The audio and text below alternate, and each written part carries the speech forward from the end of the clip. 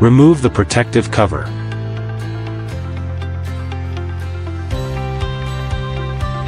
Remove the pipe plug.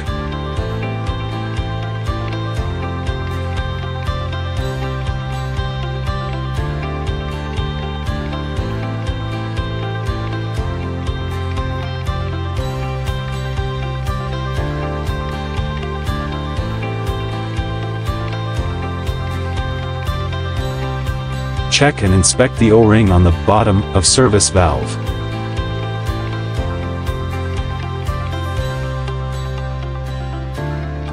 Mount the service valve on the access fitting. Tighten it to the fitting with the plastic hammer.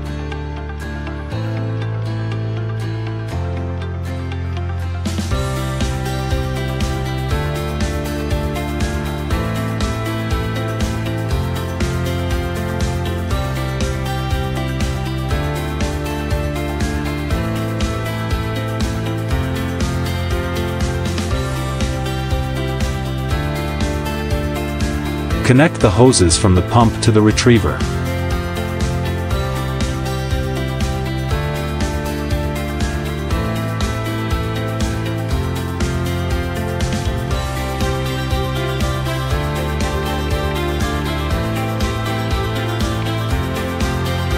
Set the hand air pump to install and pump until the connecting rod is fully extended. Continue to pump until the pressure inside the retriever is a minimum of 2 MPa. Set the hand air pump to retrieve, the pressure drops to 0. That means the connecting rod is all out. Set the hand air pump to install, then close the head valve, and disconnect the hoses. Hold the retriever so the connecting rod faces the service valve. Put the connecting rod into the service valve, and mate the threads on the rod and the plug together. Screw the rod into the plug by rotating the retriever. Screw until the rotation suddenly stops. Do not tighten. Connect again the hoses from the pump, and set the pump to retrieve. Connect the hammer nut to the service valve, and screw until it stops. Then tighten the hammer nut by use of the plastic hammer. Set the pump to install and pump until the pressure in the retriever is at least 30 to 50 bar higher than the pressure inside the pipeline.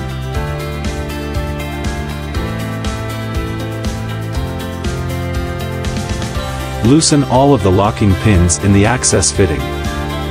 Note the length of the locking pin until the head of the pin is flush with the outside of the access fitting. No threads must be visible.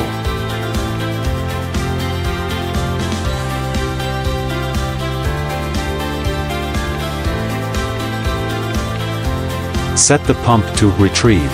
Then release the cylinder pressure by pumping one stroke on the pump.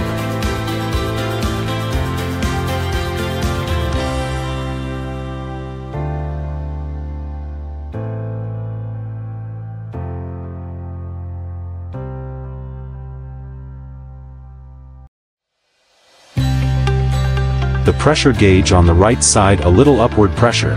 Set the hand air pump to install, and then 0. At this time, manual pressure, indicating that the plug has been completely retrieved.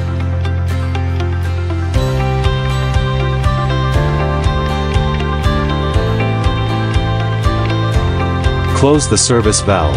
Note that the plug must be fully recovered into the lift assembly before the isolation valve can be closed. With the service valve closed, the pressure inside the retriever must be released.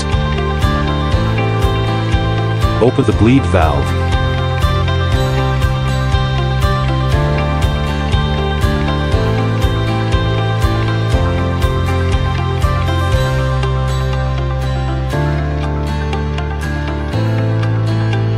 Retriever can now be disconnected from the valve. Loosen the hammer nut, and unscrew it from the valve.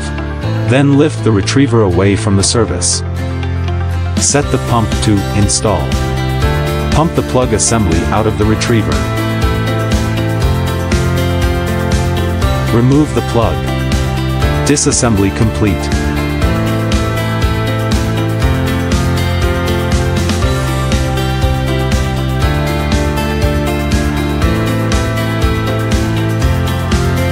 Mount the plug to the connecting rod.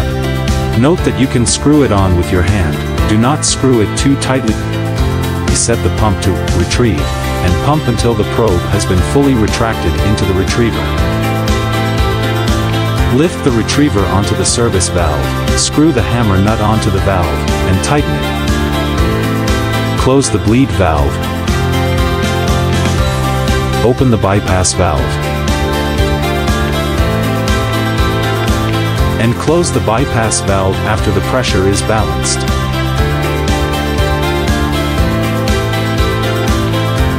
Open the service valve.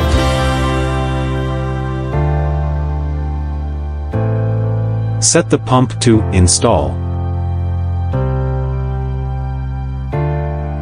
The pressure in the retriever should be slightly greater than the pressure in the pipe. Tighten all locking pins on the access fitting. The pins must be tightened evenly around the access fitting, in order to avoid the plug being pushed against one side of the fitting.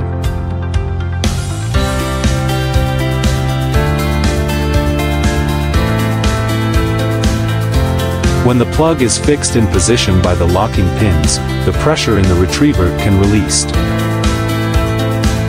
Set the pump to retrieve. The gauge on the pump shall now show 0.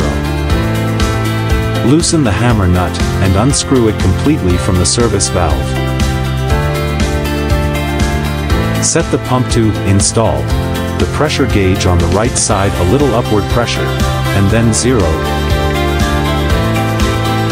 Disconnect the hoses from the retriever.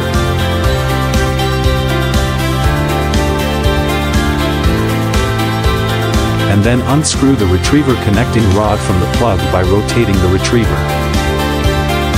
Use the hammer to loosen the service valve from the hydraulic access fitting. Remove the valve.